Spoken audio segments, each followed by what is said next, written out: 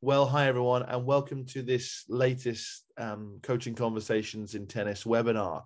And I'm delighted again to have my two friends and colleagues, Voye and Frank, discussing a new topic this morning on the issue and the area of tactics in tennis. So we get into a real tennis specific topic this morning, and we hope that we'll be able to unpack over the next kind of hour or so, you know, the role of tactics and how we would define it, and its usefulness in playing the game, but also then stepping back from that and talking about, well, how is it best coached, and how can we help players really become tactical wizards on the court? So not only do they hit the ball well, but they play the game effectively as well. So really excited about this morning. I'm going to kick off right away and pose just a mini question to the guys by wanting you to, in your experience, in your vast experience as coach educators, to talk about tactics per se, and just introduce tactics as a topic to the group, and why you think it's such an important area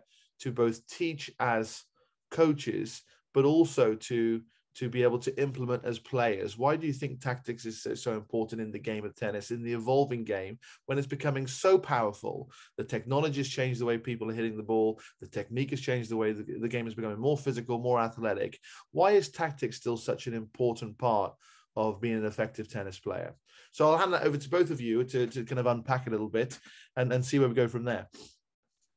Can I start just with a simple answer to a question? Why it is important to talk about tactics? Because the goal of tactics ultimately is always to win. So it's actually to find a way to win in the match, and that's why we are playing tennis. Frank, over to you after this very quick one. Yeah, I agree on that. Also a short answer, but a little more detail is it is to win the match. Also, tactics is important to win a set, a game. And actually, the smallest level, or the smallest level is of course winning the point. And for that, it's important to play. And I'm really enjoying the fact that kids are playing in a red court, in an orange court, and a green court, and then to the yellow court, and really playing the game and using the time and space to win points. So when you compare that to, let's say, a few decades ago, where we were mostly focusing on technique, it is so good to see that they're more, let's say, allowed to play the game and to discover the tactical element without even talking about it, but they will automatically apply tactics to be able to win the points and have fun in this game. Interesting, because one of the things that I'll share a story with you, if I may. I remember captaining a British team at a European tournament. I can't remember exactly which one. And I spoke to some of the foreign coaches, and I asked them what their perception was of British players. And, you know, a couple of them said the same thing, which I thought was really interesting, which is, you know, you British players, you look great, you move great, you hit the ball great, but you can't play the game. And that was something that was reiterated to me, as I said, several times at different events. And I thought that was interesting that we had a label that way, that we were great hitters of the ball, but we weren't particularly great tactical thinkers and implementers of the game. Now, how can that be possible, guys? Let's unpack that people can strike the ball beautifully, but when they come to play a match, because you said tactics is ultimately about helping you to try and win more points or lose less points. How can that occur, do you think, in the modern game? Well, I have an example from many years ago, probably 30 years back, when British players came over to the Netherlands to play on our slow clay courts. And we were always happy to play British players, right? Because coming from a grass court, it's a different game. And in those days, most of the British players had no clue what to do. They were hitting too early down the line shots and giving the opportunity to the experienced clay court player to open the court and make them run like crazy. And, you know, that has changed a lot. Nowadays, now that you also have slower courts, and even on grass, the game is a bit slower. So it helped a lot for, in this case, British players to become better players by having different court services and a little bit more time on court to make your decisions, compared to a grass court. Or I remember playing in Torquay on the wooden court. You had no time to think about whatever kind of decision. So that's really different story nowadays. Yeah, interesting. Okay. Boy, what do you think? Yeah, but I can share with you a story from my experience that I made in Turkey related to your question. And we started the projects to develop or to improve the players' quality for, I'd say, a bit younger, all the juniors, 14 to 18. And in the first step, we agreed that we'll create or better say, organize a training camp with the coaches of the best players and best players in terms of the most promising one, 15, 16 years old. And after 2-3 days, something was weird for me. And I also didn't realize immediately, but then it came into my mind that what I see on the court are the players that actually looks like Swedish or German players playing with the top spin, with tempo and this kind of stuff. And at the same time, there were actually two coaches there that just finished their career as a Davis Cup players for Turkey. And they played totally different type of game with a lot of different spins, change of the rhythm, like Arami, Arazi, and these, let's say, very famous American players.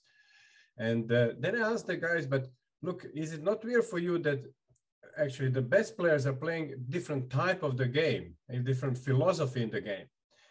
And the conclusion for me is that very often, perhaps also the British coaches are copying some other game style without looking at themselves. Because when you look at the successful nations like Spanish is perhaps the best, the most easiest example, that they respect actually their personalities that are like a common traits, like they like to suffer, for example, they like to play long points. And this is something what we have to be aware when we talk about developing tactics, game style, actually in a particular country. Of course, there are some like a common rules, but without looking at yourself and which are your strengths at home, I believe then you are missing very important element in developing players' tactics. Interesting. So wow, loads of things to kind of unpack from that. And I'm just thinking carefully where I go. I guess let's just back up a little bit. I think Frank and you, well, as Javoje, it was you that said, well, the purpose of tactics is essentially to help you, win more points, to ultimately win the match that you're in. So I love that. And it really is, when we talk about strategy in tennis, I often define it that way, that the strategy is the objectives to win the match, and the tactical part of the strategy is the game plan. And often the role of the coach is to help prepare a well-executed game plan in order to help the player have the best chance of winning the match. That's ultimately what the coach's role is on traveling in the tournaments. But in a training level, tactics is what exactly? Let's really try and define what we mean by tactics. How would you two answer that question? Well, I would like to refer to a book, and I know Roy and me have talked about that, by Joan Vickers from Canada, a former professor in Vancouver University. And she has this book, it's called Perception, Cognition, Decision in sports, so it's not tennis specific, but she spends a lot of time on what she calls gaze, and gaze would be like staring normally, but it's like focusing on the perception and like a deliberate perception of what you need to see on the court. And the other element is it's about decision training. And in decision training, I think not a lot of coaches are used to work on decision training. It's very often that we give, we have stories, we have experiences, we have general theories about how it should be.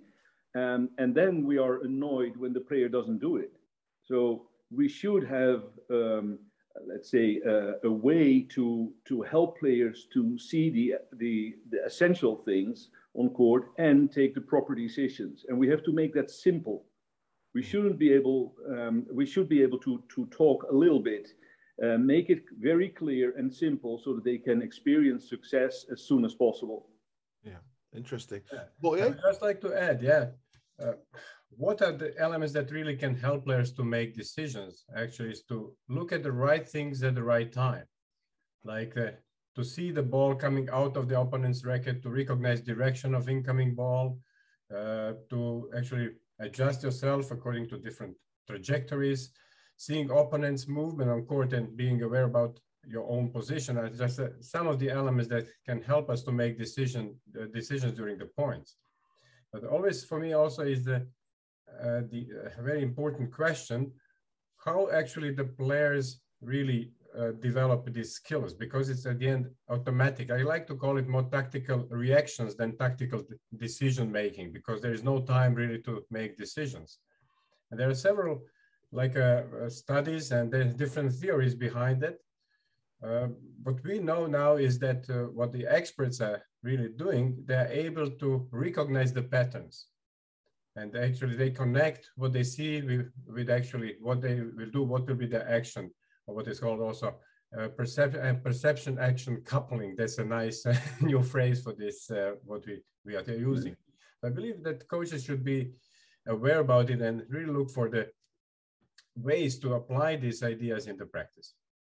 So if I understand both of you correctly, you know, the word that both of you jumped on and mentioned repeated quite a few times was this idea of decision making. So it, you know, there was the ITF said this many years ago, and it stuck with me, and I understand the message behind it, which was it can only ever really be decision making. It can only ever be tactical training if there's a decision making involved. So that was something that was banded around, you know, conferences and symposiums and workshops and in a lot of the ITF material. And I think most federations kind of picked up on that and used that. But A, is that true? So I think we should unpack that as a concept, that it really is only ever tactical training if there's a decision making involved. And secondly, what do we actually mean by tactical decision making?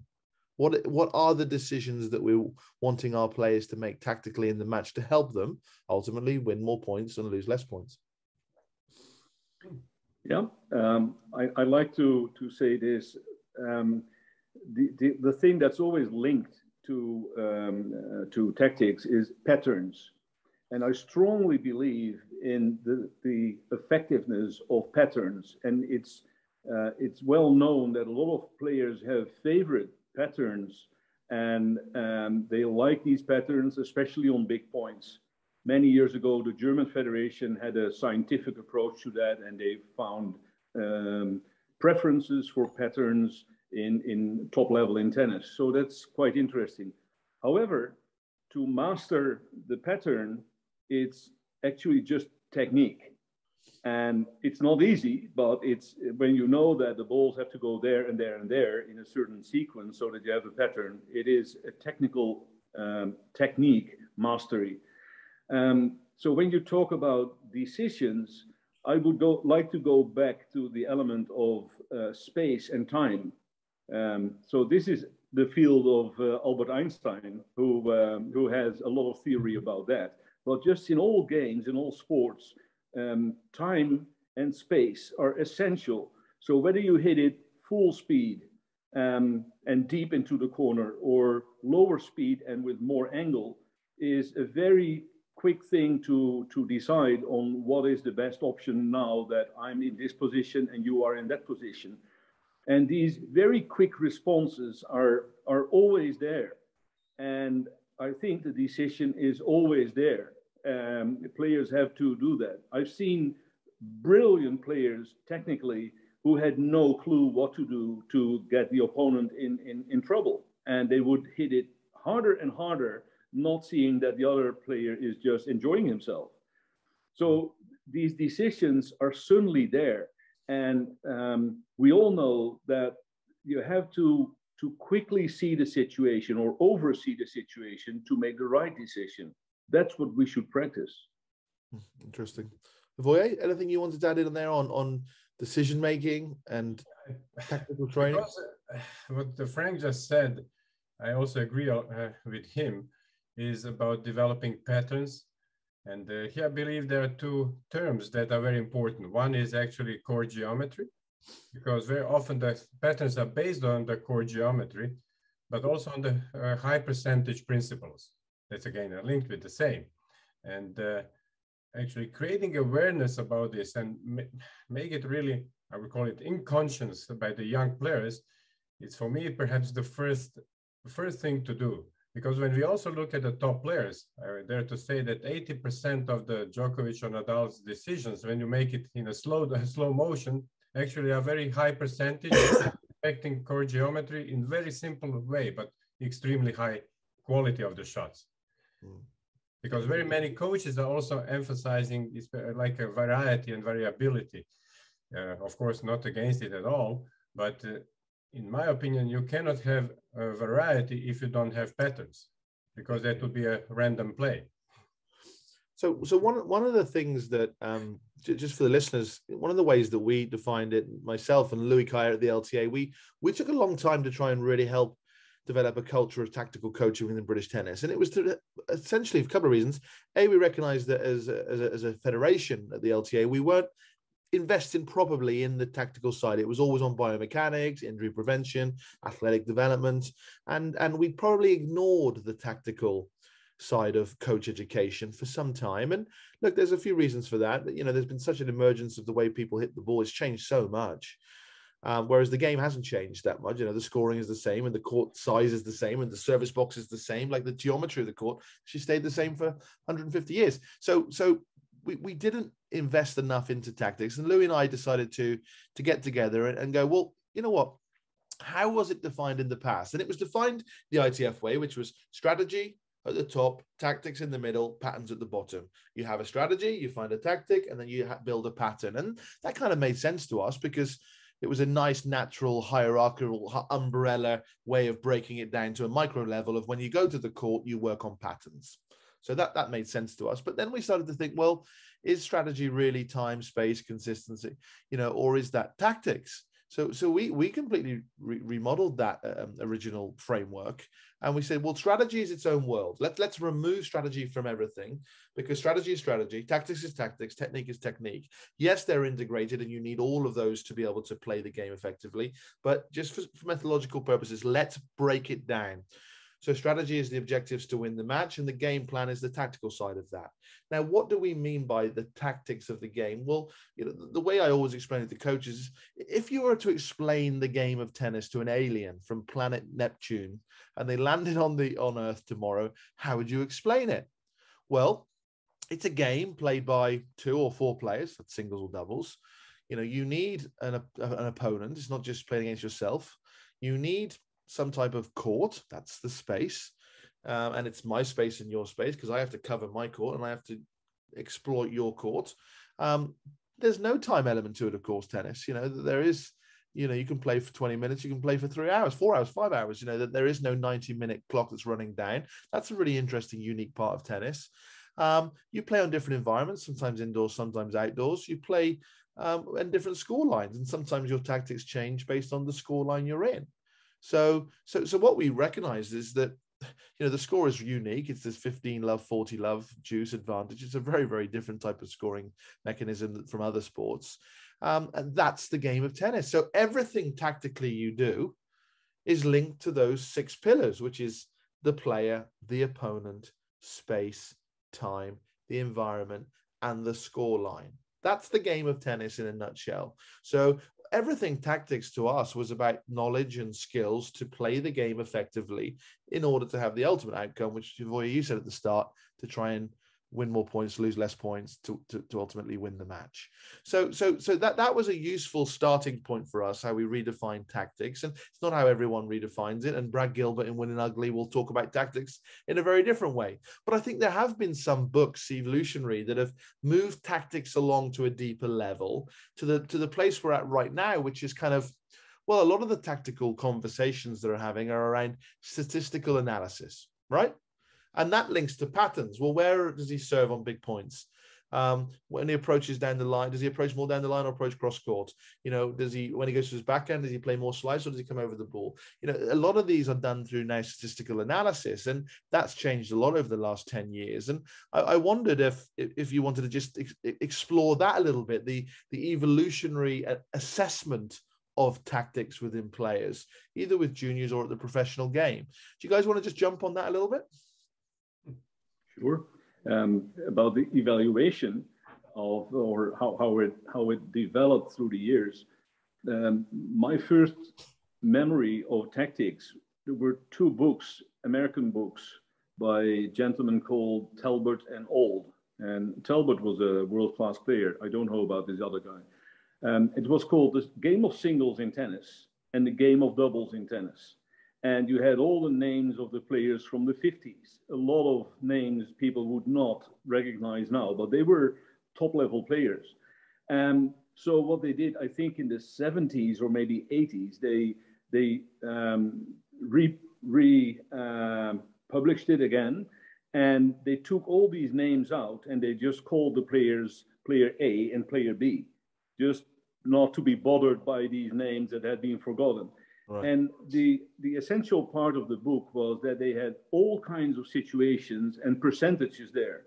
Like when this player is playing serve and volley, where does the first volley go? And these statistics from world-class players from the 50s have been for decades the guidelines or even the rules where the coach would say, when you are in this situation, you should play the ball over there because that's the highest percentage, that's the best. And that is like following orders, and it doesn't automatically bring this awareness. That's the word Hrvoje used a few minutes ago. I like the word awareness a lot because you have to be aware of what's happening. And as soon as you recognize my pattern, the game is going to be so easy for you. And so it's important that I can see that you recognize my pattern. I have to do something else to keep you honest. And that's a very simple principle, but it's so important that we create awareness and a feeling for the game and what to decide on which factors. Very good. From my side, just to add, I believe the stats that we get nowadays are very important. On the other hand, it's always a question how we interpret the statistics. Sometimes now I feel also that we are overemphasizing, for example, first two shots. Like being able to play 10 shots is not important at all. I like to say nowadays these top players are playing such a short points because everybody can play 20 shots. It's not that they can't, but having these stats, and especially about stats about specific players, what actually all the coaches have been doing for a long time, actually, by scouting the opponents. Just nowadays we have a different technology, and why not to use it to involve it in the coaching process. I think just to add on to a couple of points to bring out there, Craig O'Shaughnessy has done some really nice research on that, and I think what he has done, I thought about this a lot intellectually. What he's done is he's brought people's awareness to the importance of teaching the game in the reality in which it's played. So the reality of the play, 70% of the shots are done within the first 4 shots, and that's inarguable, because it's important to be able to try and replicate the demands of the sport in our training environment. And there was probably too much high volume, high repetition of shots for the majority of tennis sessions throughout all of the junior years. And what was missing on that was specific game situation training, tactical training, decision-making training. It was just, can you hit 50, 100, 200 shots cross court? Now, the problem is the pendulum swung too far. Because as you said, Hrvoje, that you develop that high repeatability, high threshold for different reasons. It's not just for tactical reasons, it's for physical reasons, stamina, endurance, for technical reasons, to see if where your break point is technically. To try and hit 20, 30, 40 shots past the service line in a row, your technique's got to be good because you have to be able to repeat that over and over again without error. And that does challenge the player technically. It also challenges the player mentally because you need a lot of resilience if you start making mistakes. You need to be able to focus for a long period of time. And there are millions of children in the world that play shots, 1 to 4 shots at every point. That's their problem. They can't work the ball for long enough in order to have a high tolerance and high threshold to make the other person miss. Andy Murray has that mantra. I love that. He says, I will, they can win the first set, but they'll never win it. I'll always win in 3. They'll never win the match. You can win the first set, I'll win the match.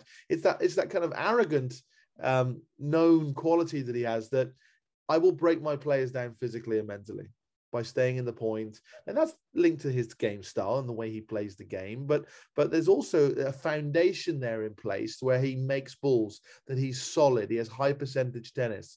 So I'm all for training and replicating the demands of the game, the reality of the length of the points. However, when you go to a training environment, you should always, I mean, the British Army have this saying, is, I have to get this right, it's we train hard so we can fight easy.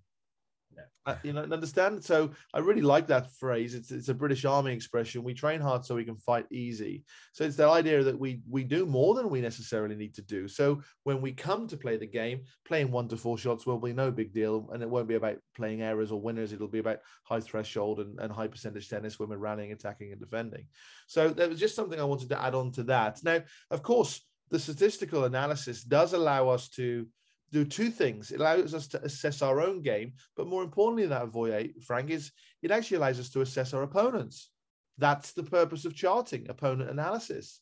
So, you know, we did a lot of that at the LTA. We would have a big Dartfish, you know, statistical program where we would assess and analyze a database, a bank of players all over the world, and it filtered down to the juniors as well, where we were really understanding the key tactical patterns on serve, return, and within the match of our opponents. And what happens over time is that builds up a very picturesque image to both us, and then to help us communicate to the players about how they could play that player really effectively. So I think that's really the modern evolved way of using tactical analysis to help our players.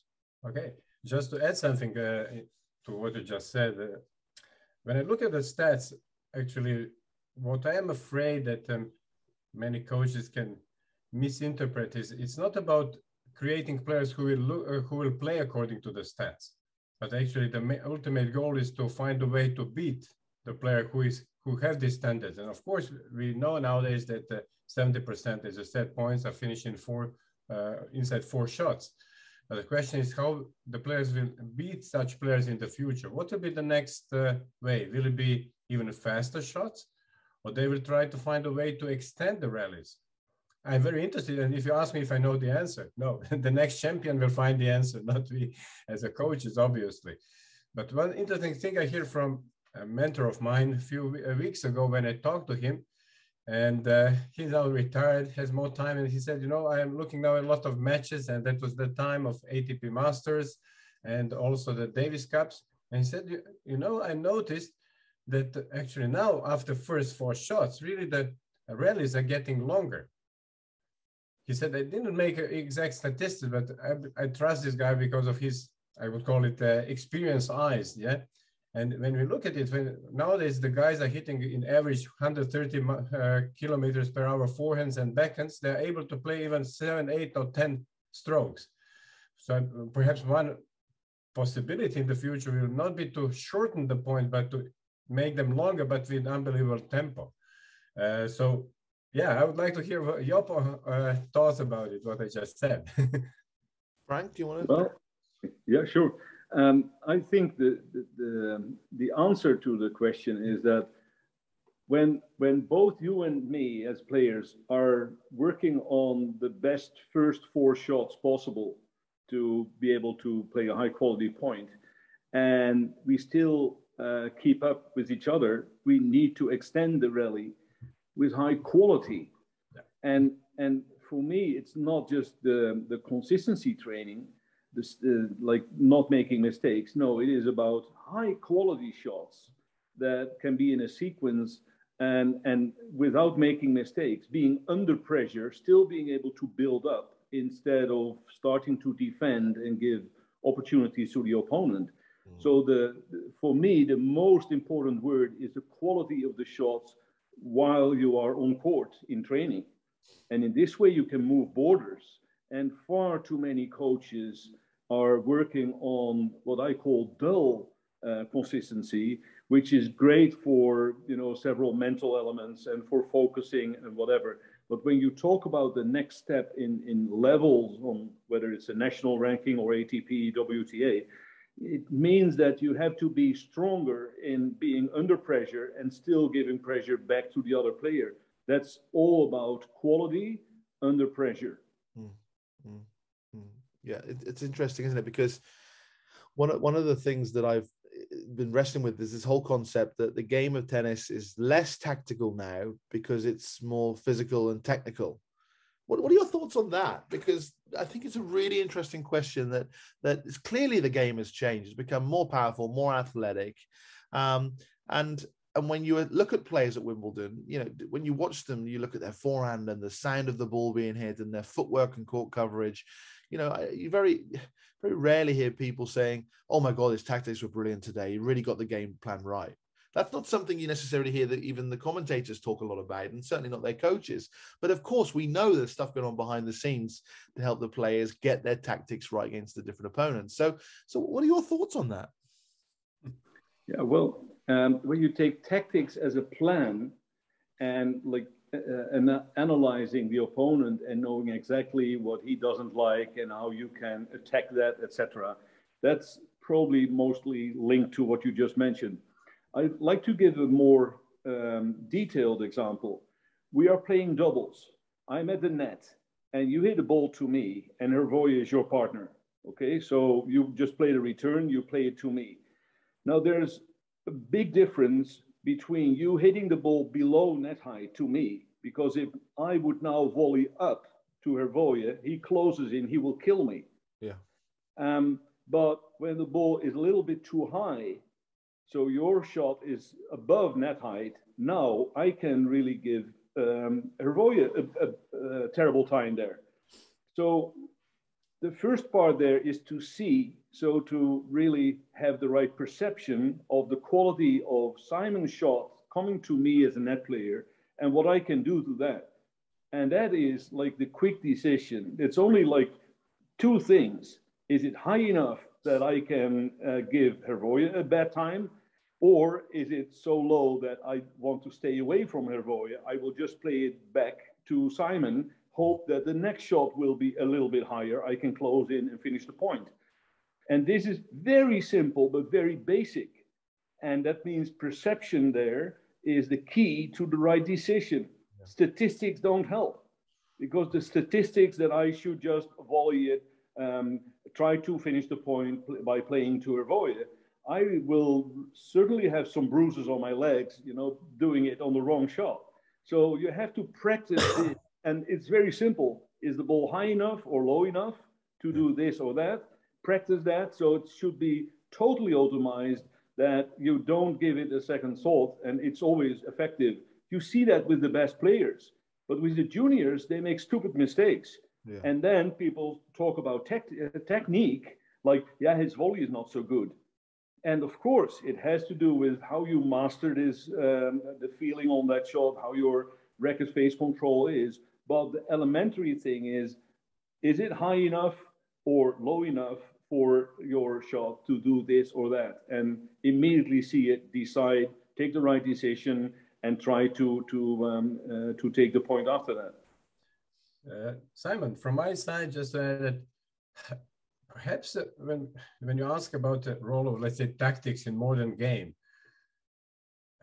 many coaches that are on the tour, they will talk to you only about tactics, not about techniques. Mm-hmm. And I believe that very often the commentators are misleading, because they're always emphasizing 220K serve or big forehands in terms of power, but not really how the guys apply it. And I think a good example also of the role of the tactics is how actually the second player of a Croatian Davis Cup team played recently. I believe everybody knows about his name, Borna Gojo, who is a 280 ATP and won against Sonego, Lajovic, that are top 30, top 40 players. Obviously, he didn't learn anything in terms of technique in last 2 weeks. But what I know, because I know his coach very well, Goran Prpic, it's only about how he understands himself on the court, how responsible it is actually, how tactically he's playing the game.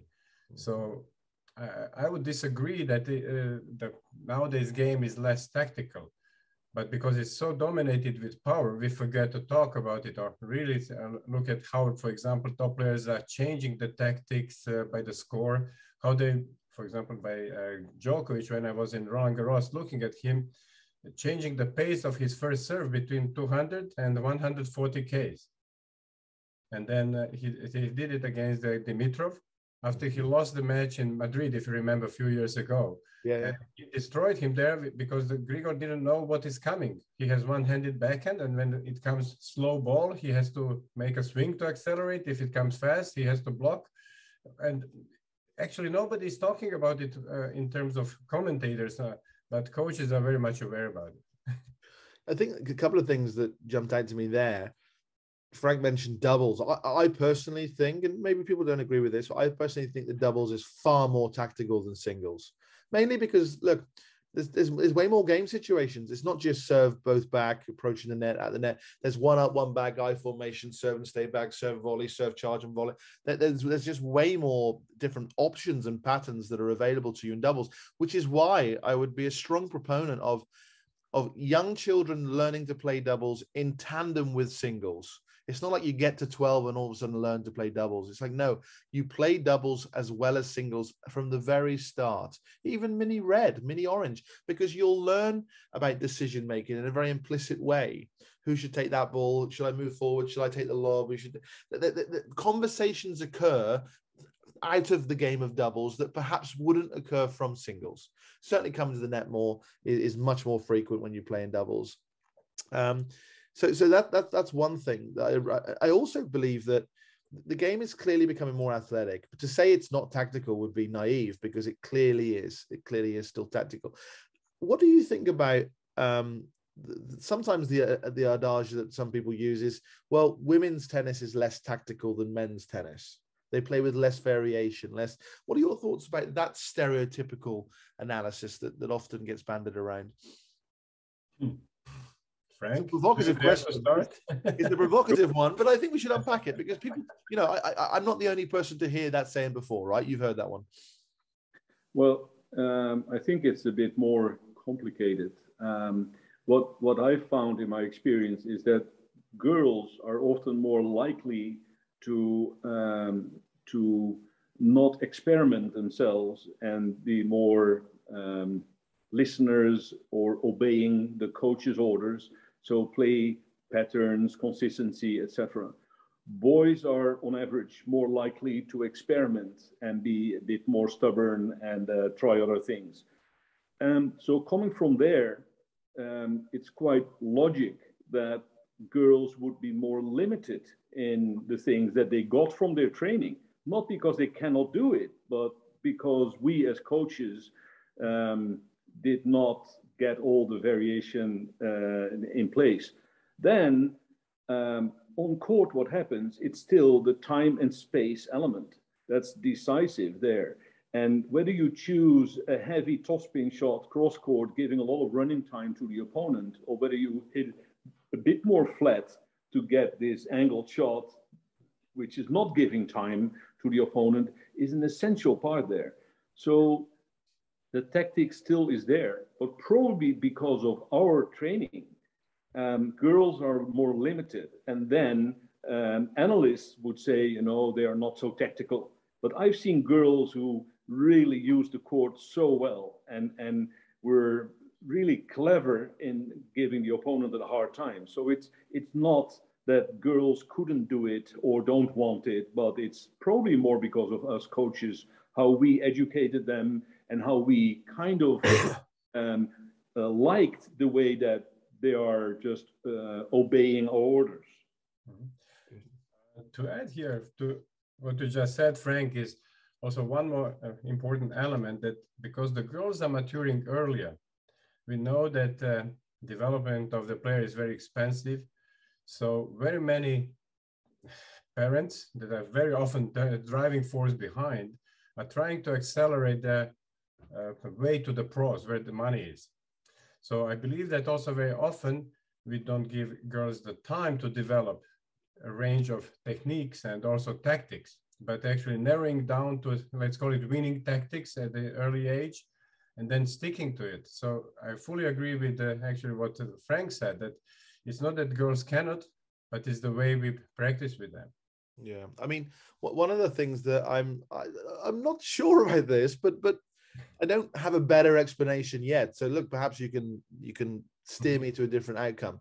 But one of the things that I felt for a long time is that the more weapons a player has, the less tactical they are. So I'll give you an example. You know, Berrettini, when he's smacking down 135-mile-an-hour serves and his forehands at 95-mile-an-hour winners, it's like, well, how tactical does he need to be? It's big serve, big forehand. Serena, big serve, big forehand. So the more aggressive baseliner that you are, because I think that's something we should talk about now is game style development, is that if you play the game short points, big aggressive shots, there's not that much to it. It's pretty simple. But if you have less weapons, and your weapon is your very, like Ash Barty with nice slice, drop shot, change rhythm, moonball, come to the net, side spin. You know, if you're more skillful, like the all court players, and you have less weapons, then you tend to be more tactical in the way in which you construct the point and play the point. So is that something, again, it's not everyone agrees with that, but it's something I've led to a natural conclusion that kind of makes sense to me. But does that make sense to you too, or would you challenge that? Because I'm open to be challenged. I would like to challenge it in specific part, which we discussed a few minutes ago, when I talked about the quality of the shots. So when your weapons on whatever level are so good that I cannot answer it, you don't need tactics. You're correct with your statement.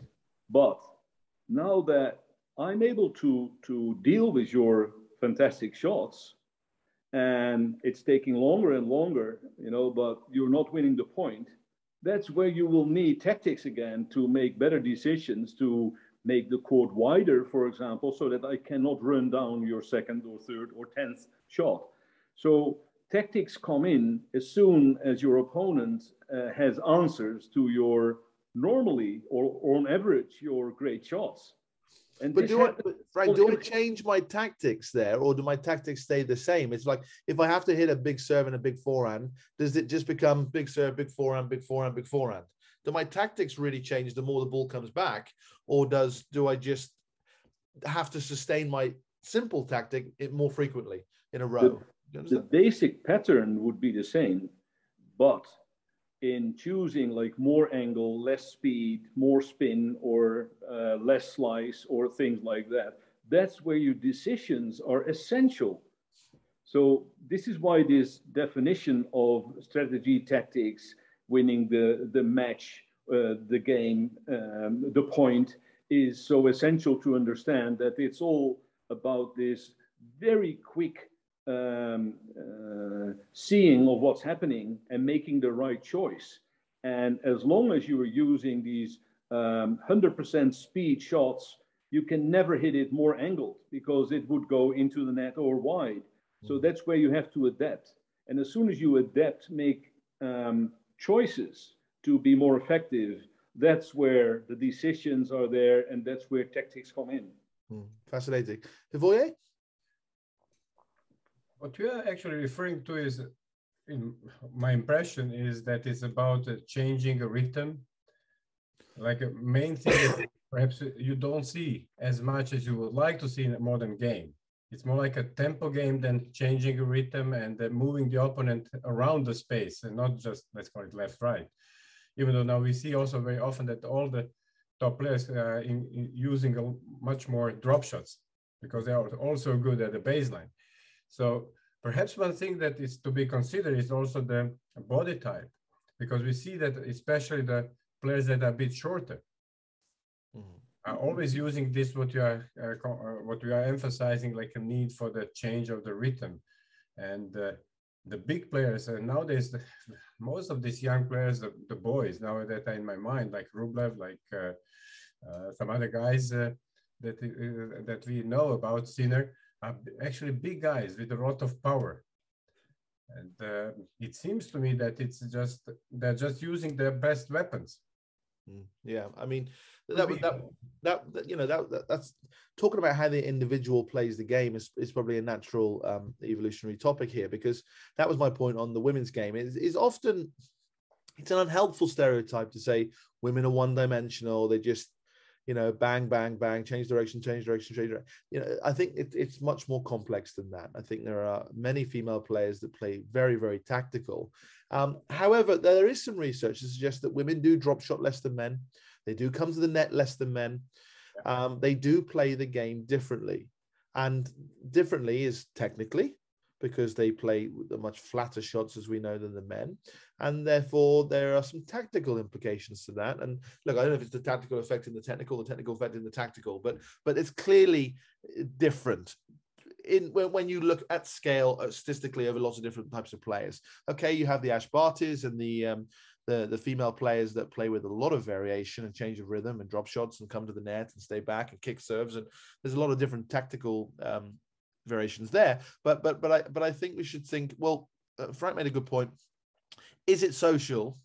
Is it socially engineered? I.e., is the coach playing a big influence on that? Or does biology mean something here? And therefore, we know females typically are physiologically slightly weaker than men, and therefore that changes the way they hit the ball, and therefore that does affect the way in which they play the game in order to win points. And Karl Mayes did some great research on this, as we both know. On, I think his phrase was "same game, different sport," or "same sport, different game," or something like that. His phrase, and I really like that. It's like the game is the same, but it's not the same. Let's be really clear. And if you coach and train it the same way, you may. I remember a Spanish coach saying that to me once. He said, "We really got it right with the men, and we really got it wrong with the women." And he was a top national coach, and I can't remember his, or he was at Sanchez Casal. And I said, well, can you just unpack that for me? And he said, yeah, well, we recognize running around the forehand, run around the backhand, run around the backhand, heavy topspin forehand, heavy topspin forehand, heavy topspin forehand. That's really worked well as a foundational pattern, way of playing the game with young teenage boys. But we try to teach all the girls it as well. And it's not how the girls play the game. They won't always run around their backhand. They'll take the ball on the rise and not back up and let the ball drop with heavy spin. And therefore, we've probably been conditioning our females to a way in which the professional tour, the females just don't play like that. And I thought that was really fascinating, the way he identified that actually an approach for boys could be different to an approach from girls. And we need to think cleverly about that, both tactically and technically. Look, Simon, for me, it's very simple. We are playing on the same court, but even the girls are nowadays also much taller. The boys are taller, and actually they're covering bigger space because we are physically stronger, and that I hope will stay like that. I don't want that my wife is stronger than me. It's much better like this way. She's mentally much stronger than you, trust me. So obviously, for me, when I was looking at the female game, it's a logic why they're going for down the line shots and so many, because actually the winner target is bigger, because the way that girls can cover the court compared to the men, and it will be a difference. And let's see what the future will bring us. Yeah, exactly. Well, I have a question for you guys. Who would you see as a tactical player in nowadays tennis, men and women? What would be a good example for you of a tactical? Well, for me, Frank, obviously someone like Andy Murray, who I think has been a tactical wizard, gets himself out of trouble, causes trouble. To use Judy's phrase, very, very well. So he plays both offense, defense, and neutral well. You could say he could play offense better. He's always criticized for not attacking enough with power and guiding the ball too much. But overall, he was someone that I would call a tactical genius. You would often watch him playing, go, wow, what a great decision in that situation. What a great idea to mix it up on that one. So you could have tactical conversations around Andy Murray all day watching him play. So he's someone, he's still playing. So I'm going to count him as still a player. He's still beating Nadal this week in Abu Dhabi, I think. So, he can still hit a good ball, Andy Murray, and he still plays the game well. But he's someone that I would label as tactically very, very skillful. And female side, Frank, yeah, two female players like Barty or Halep. I hope you agree that they are not so bad tactically, yeah. Mm-hmm. Yeah, absolutely. And when you think of the Taiwanese player, I have some trouble with her with the pronunciation of the name, but she's double-handed on both sides, and right. The variation is fantastic, and a lot of players have no clue what she's going to do. Yeah. And this surprise element is I think key in her game that makes her such a tough opponent. Yeah. And when you see her play, it doesn't look that fantastic until the moment she is under pressure, and you see what decisions she takes and how she's able to play a kind of offensive ball in that situation. That's miraculous. And that's the illusion of tactical skillfulness, isn't it? Because, you know, the players that we often, it's easier to label someone tactically skillful if they are like an all-court player or a counter-puncher. Because, you know, and Andy Murray is the typical counter-puncher, right? He's, you know, he retrieves, stays in the point, lobs over the head, 2-time pass, 1-time pass. Because he stays in the point longer, he's got to have more skills and tools to stay in the point for longer. Ash Barty, you know, real change of rhythm, come to the net, stay back, can play different surfaces. But someone like Serena, would you label her as a great tactician? Well, the answer to that, I think, is yes, because she plays her patterns really well, and she's won so many Grand Slams. Now, maybe she has less tactics in it. Maybe Andy Murray has 20, maybe she has 5. I don't know. I haven't done the stacks to prove myself right or wrong on that one, but it's a general kind of intellectual concept. It makes sense to me that big serve, big forehand, run around the middle, run, bang, bang, bang. It's not too complicated to watch her play and know how she's going to win the game. Now, you're right, Frank, when the ball comes back more and more and more, she has to have plan B or plan C or plan D, or just play plan A better. I don't know which one it is, but for me, I think we have to be a bit careful when we talk about, you know, who is great tactically, because I think they're all great. John Isner great tactically? Well, big serve, you know, big serve, Karlovic, big serve. There's not much tactics to it, but he does play that tactic very well. Now, here's a good example. Misha Zverev, you know, probably the last serve and volleyer, right? I can't think of any other top 100 male players now that are serving volley and net rushing on everything, return of serve, and serve, first serve, second serve. Now, was he good tactically? Well, you could say in a way, no, because he was the last man standing, right? There's no one else doing it. So maybe that wasn't good tactically to serve and volley on everything, because unless your serve is a weapon, it's going to be very difficult to deal with really, really good returns. But then is he good tactically because he does something that other people don't do? So just to finish my point on this, if I ask your opinion on this, the Spaniards, everyone says, well, we should train more players to play like the Spaniards. Avoya, even you said that a minute ago, like the Spanish system's got it right. They like to make balls and they like to. You know, I have to correct you. It's because they created their tactical identity. I don't want to say it better. Sorry. Okay. Now the interesting thing with that is I would challenge that, because, well, whose tactical identity? Because I tell you what, Nadal, as an aggressive paceliner, plays very different tactically to David Ferrer as a counterpuncher, who plays very differently to Feliciano Lopez, who's an all-court player, often serve and volleyer. So, like, the 3 best male players in the last 10 to 15 years in Spain all play completely different. They didn't play the same at all. I mean, they couldn't be any for one plays like Tim Henman, one plays like you know, absolute Leighton Hewitt, and one plays like, you know, a big big aggressive baseliner. So to me, the Spanish way is more complex than just vamos, run around the backhand, hit with heavy spin.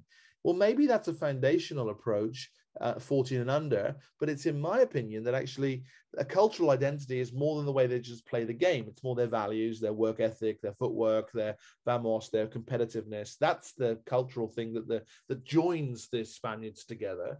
But the way they play the game is not the same at all. And in fact, the way the best players have played the game have been polar opposite from each other. And that's been a really interesting point, which no one ever talks about. Yeah, I'd like to say a few things on that. Your last sentences are a lot about a personal game style.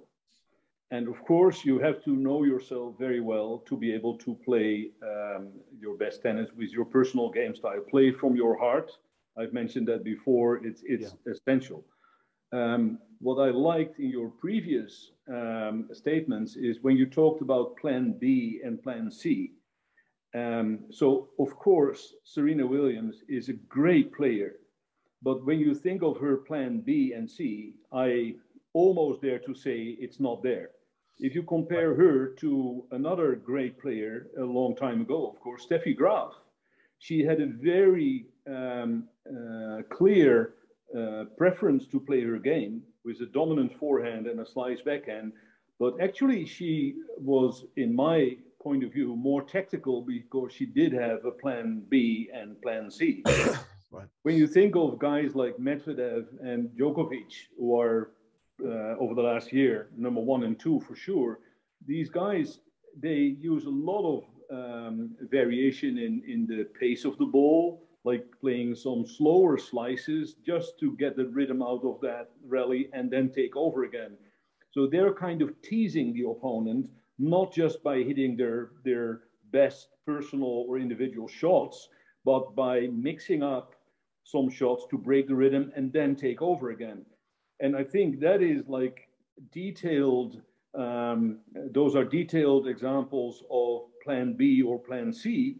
And there are quite a few players you just mentioned that you would not think of in that way, like John Isner or other great servers, or because they have a defined game type, which I really challenge coaches and players to find out, because you have to be reflective, you need awareness and all the things we talked about. But especially that plan B and C, as you mentioned it, I thought that is probably a decisive thing to determine whether a player is a tactical master or not. Interesting.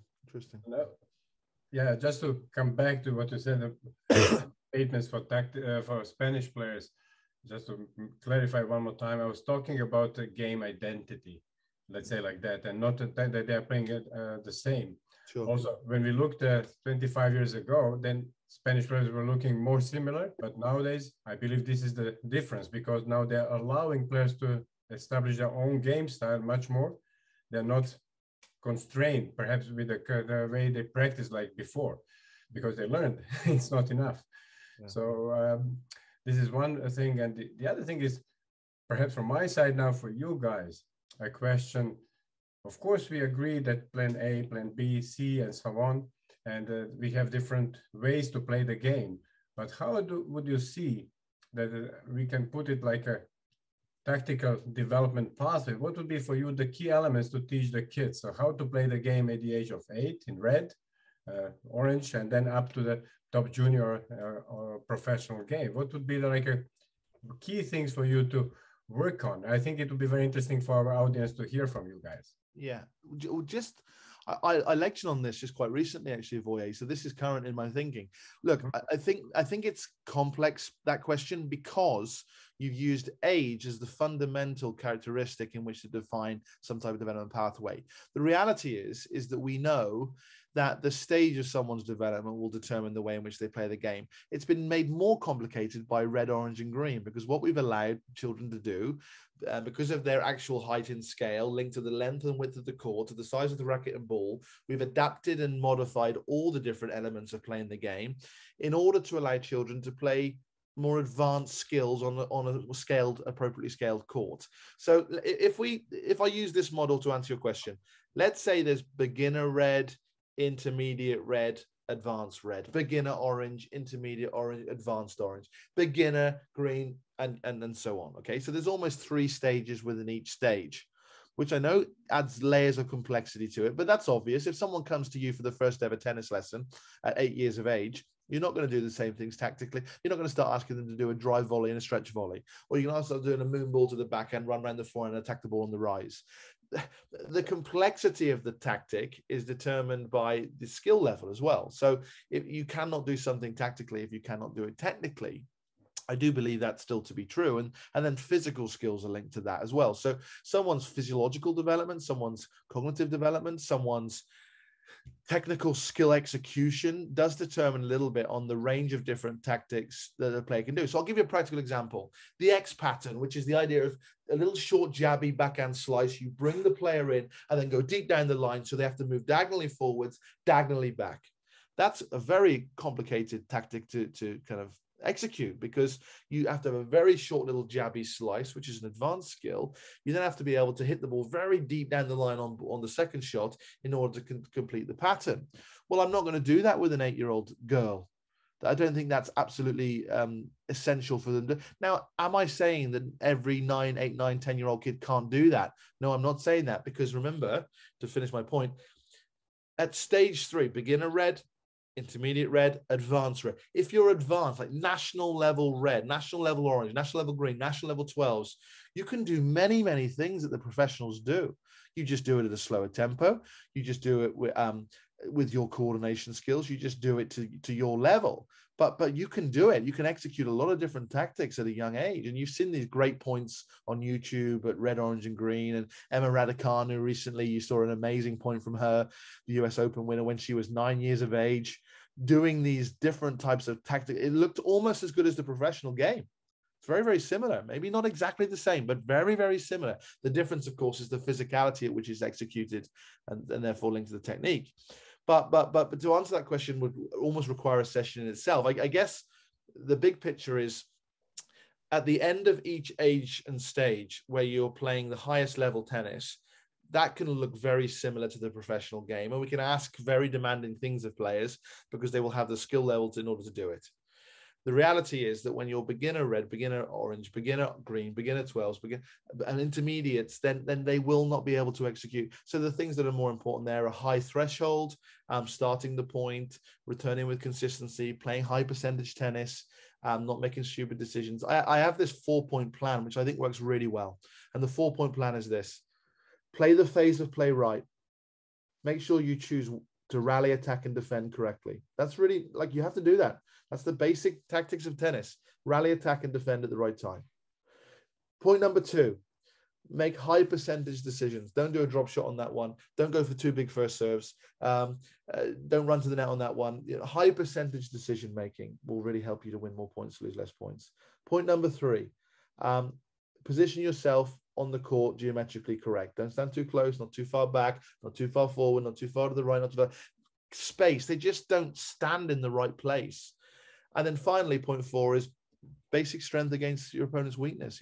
Play your forehands more to their backhands. It's like so many kids don't even do that. And I'm not saying that's always the strength and the weakness, but as a whole, if we taught most kids that principle, I think they'd be in a good place tactically. So those 4 points are a developmental start for me. Like, play the phases of play right, rally, attack, and defend, play high percentage tennis, position yourself on the court correctly, and then finally, play your strengths to the opponent's weakness. If you do those 4 things well, under 12, you'll be in a great place. I think over 12, it becomes way more complex, linked to the game style development of the athlete. Long answer. Very complicated. It looks very complicated. It is complex. Sometimes you have to embrace the complication. It's like, I agree with you. I think it is. If it was easy, we'd all have World Grand Slam champions, and we don't. So it can't be that easy. It takes a lot of time and volume, repetition, a lot of exposure to different tactical game situations. And then the players will get more skillful in their tactics. I'm sure of that. But like Frank said, if they just do cross-court forehands throughout the teenage years, then perhaps they're going to be limited into actually what they can do because of the engineering that we've created in our practices with our players. So that's a developmental vision that I have for players, this idea of understanding stages, understanding that the top stage you can do many things. But as a foundational element, those 4-point plan, I think, is a great place to start with all your players. Frank. Yeah. We have another 10 minutes for you, and then we finish. You know that? Good. Actually, the 4 points Simon just gave, they're true. For me, they are too general. So it's true, but too general. And also, when you talk about all the details, making it complicated, I have a different view, but let me try to explain it in 2 ways. First of all, the different colors of phases of tennis kids, or whatever you call it in the countries, it's the size of the court and the speed of the ball is related to the body of the players. It's like a relation. It's like so many steps away from your body, and you have smaller legs, so you can run it down. That means that the space is adapted to the size of the player. So it's a very natural and very gradual development of the game. And of course, you have to develop the shots to be able to play those space-using shots, like making you run, and to hit an angled cross-court shot so that you have to run a bit more and then go to the other side. So in this way, I think it is almost similar whether you play on a red court or you play as a 16-year-old on a full court. So that is the first thing I like to explain. The second thing is, and this goes back to a worldwide conference in Turkey, where the French guy, I forgot his name, and I saw him 2-3 years back in Bangkok, or in Hong Kong. And he is the French guy who did several presentations. And I apologize to the guy that I forgot his name. Maybe Hervoy, you can help me. But what he did, he had Turkish young players. He didn't speak the language because he's French. They didn't speak French or English, so it was difficult. He had a very small court made on a small piece of carpet with lines on it and a net, and he had Smurfs. Mm-hmm. Remember this one? Smurfs on the court. So he put there what is it, Gargamel, and he had one of the Smurfs, and then the red Smurf, the big one. He was like the referee, and then he was asking these players, look, he is here and he is there. Where would you play the ball? And like pointing to the player, and what would you do? And they can see that. And what he used was the principle of the bird's view. From the air, it's so much easier to see the open spaces. And without language, he made in a very simple way, he showed them, where would you play the ball? Now he has to go there. What would you do now? And then he would take that to a red court or an orange court. And it is so interesting to see that we as adults have a different view on the court compared to kids who are half our size. So the principle of showing them the bird's view and then projecting that to, let's try this, stop the game, stop the player in the position. Where would you hit it now? Oh, you go there. Yeah, great. Let's see if he can get it. So make them aware. Again, Hervoy mentioned the word awareness. This awareness is essential in playing the game, developing shots, because the kid will be more motivated to try to hit this angled shot. Like, oh yeah, I also want to make him run. Oh, that's a great idea. And I think this makes it really simple, but very concrete. So that's one of the examples I certainly want to share with you and the people who are listening to our presentation. From my side, I can just add to all these elements that you have just mentioned, that for me is very important when I'm working with the players, that they understand some tactical concepts, like concept of big target. We all shout to the players, don't go for the line, but we are talking about the concept of the big target. And that things for me are very important. And then to link it with some clues to make decisions before the point, to decide about my pattern, or during the point, how to react. And obviously to link it with all these elements, personality, technical, physical, and other things. So I believe that we covered a lot of things during our conversation today, and hope that people will find some additional ideas and be motivated to do the right job by the next practice. From my side, I would like to thank you both guys for today. Thank you. No, listen, thanks to the two of you. It's a really healthy discussion and debate around tactics. I hope it comes across just our passion for the topic. We love the game, and we love watching the game and analyzing the game to its micro level. And tactics is an important thing to discuss. And like you said, there's probably been an evolutionary movement away from tactics a little bit because of the changing way in which we hit the ball, and the mental skills and the physical skills. And we can't forget about the importance of tactics in helping our players to win more points and lose less points. Because I do believe that you can be technically and physically and mentally inferior to your opponent, but the tactics can be better and you can win the match.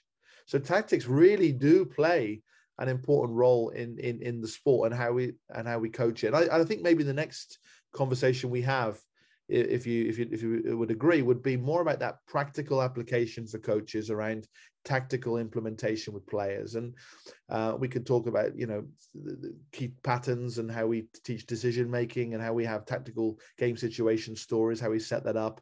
There's so much more we can dive into. Thanks everyone, and we'll see you soon. Bye-bye.